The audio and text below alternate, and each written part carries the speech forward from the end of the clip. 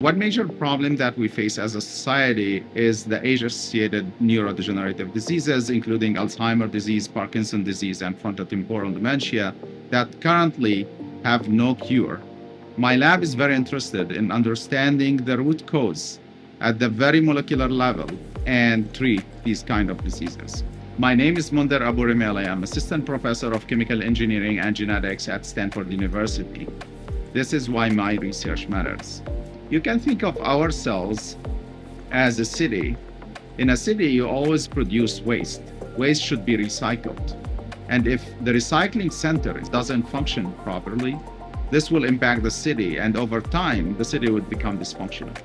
Lysosomes in the cell are the recycle bin. If the lysosome is not functioning, the toxin will start to accumulate. And this accumulation of toxin will end up killing these cells. Neurons in particular are cells that are very vulnerable. For lysosomes to perform their degradative function, they require a lipid called BMP. We recently discovered the enzyme that degrades this lipid. By boosting BMP levels, we were able to enhance lysosomal function in neurodegenerative diseases. So we think the potential is really big.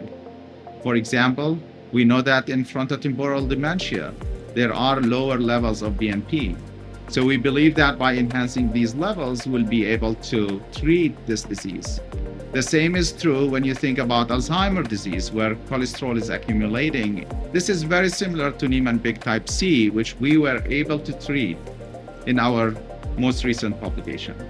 I think the value in funding fundamental science is very important, especially when we are facing all these kind of diseases that have literally no cure.